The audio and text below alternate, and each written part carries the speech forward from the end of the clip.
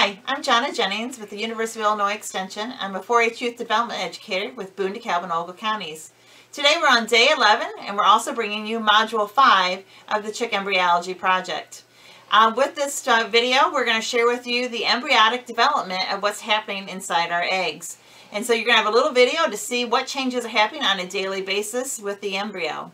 At the end of this video, you're also going to have an activity shared with Dan Jennings, the animal science specialist with the University of Illinois Extension, where he's going to show you how to do a hands-on activity that you can do at home to tell the difference between a hard boil and a raw egg without cracking it.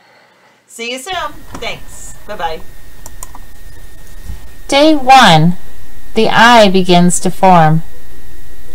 Day 2, the heart begins to beat.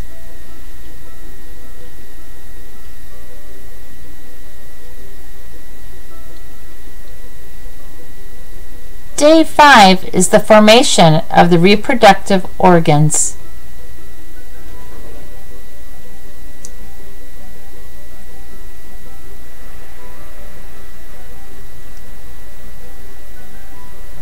Day 8, the feathers begin forming.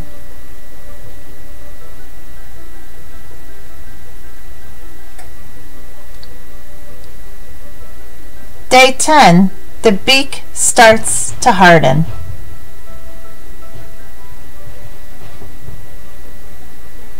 Day 12, the toes are fully formed. Day 14, the embryo turns its head toward the blunt end of the egg. Day 15, the small intestines are taken into the body. Day 16, it's fully covered with feathers. Day 18, growth is nearly complete. Day 19, the yolk sac is drawn into the body. And day 20, the embryo becomes a chick and starts breathing air in the air cell of the egg. And day 21, the chick hatches.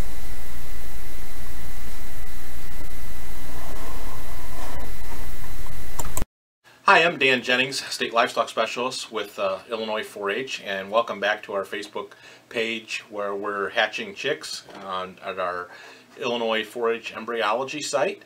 And we had some experiments and activities for you guys posted that you could do at home, or teachers could guide students through at home. And we thought we'd just pop in and do a real quick one with you here today. And I have 2 eggs with me here today, and the object of this one is trying to differentiate the difference between a fresh egg or a hard-boiled egg.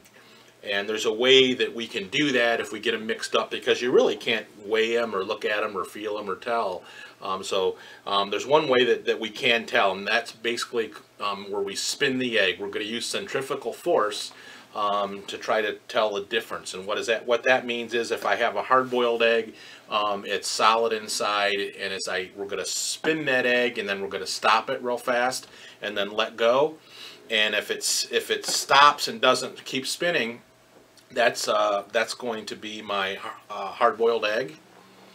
And the fresh egg has the white and the yolk in it, and if we stop that egg from spinning and let go, although we're stopping the shell, the yolk and the egg is still spinning. So the centrifugal force on a fresh egg is going to propel that egg to keep spinning or start up again turning. And then we'll try to open them up here, and hopefully I get it right if everything works. So we're going to take a first egg and we're going to spin it. We're going to stop it. Okay, it's wobbling, but it's really not turning. We'll do it a couple of times. Okay, this one I'm going to say is hard-boiled because I turn it, stop it, and it's not doing anything. So we'll put our hard-boiled one up here. And we'll take this one here, which should be our fresh one. So we'll spin this egg, stop it, and it keeps spinning. See that?